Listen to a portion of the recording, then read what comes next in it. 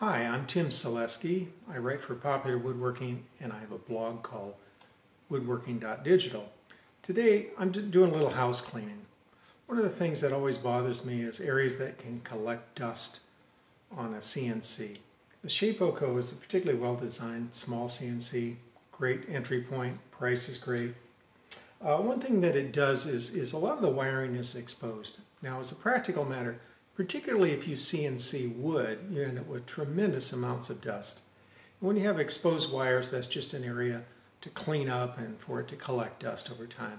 So this is the back of the Shapeoko here. You can see this wiring track over here that goes over to one of the motors on the y-axis and all these exposed wires here. So what I'm going to do is two things.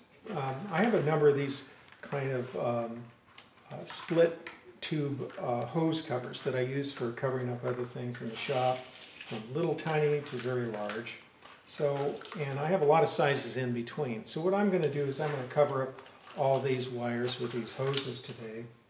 Another thing, I've already done this, but because I have to run a router power cable along with the cable track here, what I've done is just use these little simple Velcro strips. You could buy these things, literally 100 for $10. So something to look for. So anyway, I'll stop and start on occasion, show you how I end up. And again, it's just to keep some dust out of areas that get to be hard to clean up over time. Again, this is Tim Selesky for Popular Woodworking and woodworking.digital.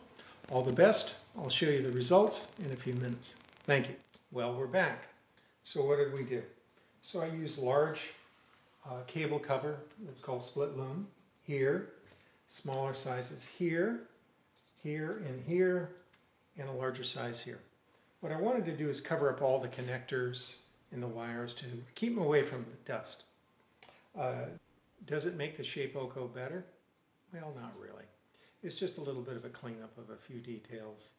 I like it because it'll be a little easier to vacuum up, and it keeps dust out of the connectors where all the different connectors for the stepper motors are.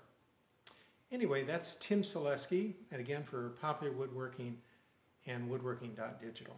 Hope you have a great day.